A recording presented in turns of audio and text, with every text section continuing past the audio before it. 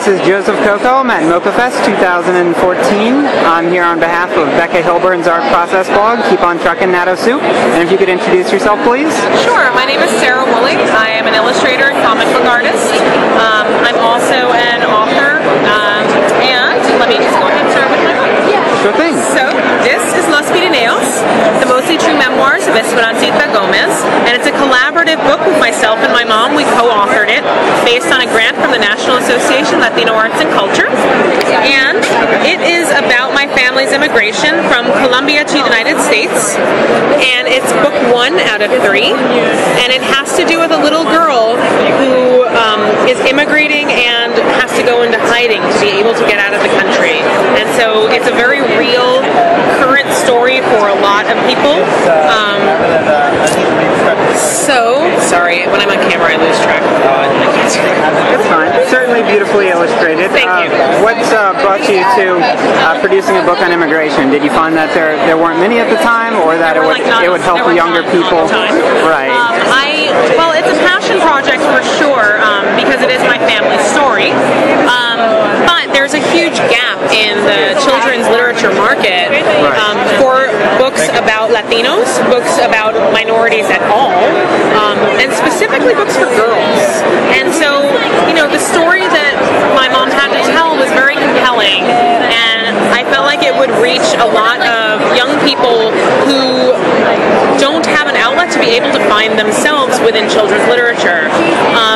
As of the last statistic I saw, only 3% of children's books had a Latino main character at all. And so, that was published in the New York Times as of 2 weeks ago. Right.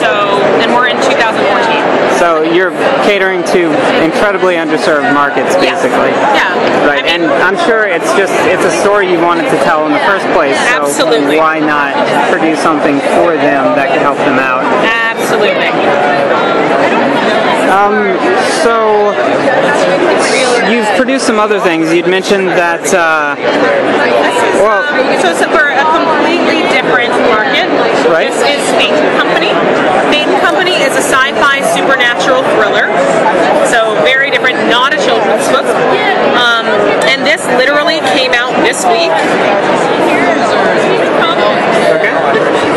And it's in collaboration with an author named Mark Boutros, and we're actually going to be having a launch party on April 26th at Enigma Bookstore in Queens at 7 p.m. That's great. So if you're in the New York area, you should definitely check it out. Hopefully the videos will be posted by then. And so even though this is a very different subject matter, the art process is the same. These are all hand-drawn on watercolor paper, and then I use a process of digital collage of hand-dyed papers and fabrics and basically any texture that I am drawn to be able to create these really lush palettes. Right, so it's kind of a hybrid between traditional watercolor and digital. Absolutely, but that's a good way to describe it. You're heavily inspired from physical things when you're working digitally. You're not digitally painting, essentially. Exactly. Wow, you said that so much better than I ever have. I've interviewed a lot of artists. So I wanted to discuss briefly how, firstly, are both your books self-published? They are. Both of my books are self-published. I am in the process of shopping Los Pirineos around traditional publishers to be able to have access to. When you self-publish a children's book, that limits your audience to a certain degree. And I'm trying to get this book into schools, into libraries, into the hands of as many kids as possible. So I am trying to go the traditional publishing route. Right. And so I'm in the process of shopping it around. It's gotten some really positive feedback, so I have some very high hopes for it. I definitely think it helps when you're working with watercolor if you're trying to target a publisher to kind of digitally master it the way you're doing, because I imagine it makes it much more lush and easier to get the effect you want on a web press rather than just straight watercolor that's been scanned in. Sure. So I think that was a great decision on your part. Thank you. Thank you. Feel free to take a look. Here you go. So I also wanted to ask, considering that you're self-published, how you're obviously trying to get into libraries, so you're considering speaking at schools? Have you done completely. that? Yeah, I mean, I used to teach in a not-for-profit that was focused on working with immigrant minority children in Bushwick, Brooklyn. Okay. And lot of experience speaking directly to groups of kids. I mean, that's pretty easy for me. Right. And I love doing author visits and school visits and working directly with children. So I'm really looking forward to being able to do more of that. Okay. And you're contacting the school board systems and asking if you can set up visits? Principals and teachers directly and talk about my book and see, if they would like me to come in and talk to their students. Usually I get a very positive response. It's local schools, or you're trying to get schools outside of the state as well, and seeing if they'll put you up in a hotel or something along those lines? Local right now, but yes, I would love that to happen. I'd love to be able to travel for it and all of that. So all in good time. Yes, certainly. Do you have any other means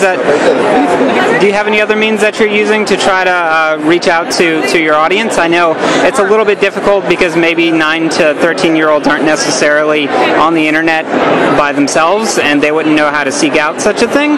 So if they happen to be walking around at a convention with their parents, that's wonderful. But for every other day of the year, how are you finding it's best to reach your target audience? I do Kids Con in the Bronx. That's a good one.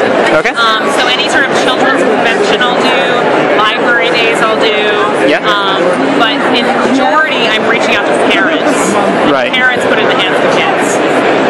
But that I makes think sense. once we hit this, once it's published by a book company, we can start talking about how do we market it to kids. They're gonna be marketing it for you, and you're not gonna have to worry about all these things. Exactly. Yeah. Unfortunately, it seems like that's the way to target a younger audience right now. You almost have to go through a major publisher, but I'm glad to get your insights on that, though. Is there anything else you want to promote? Where can we find your comics online? Oh, you can find them at my website, so I will go ahead and give you something to zoom in on right here. Okay. That's me.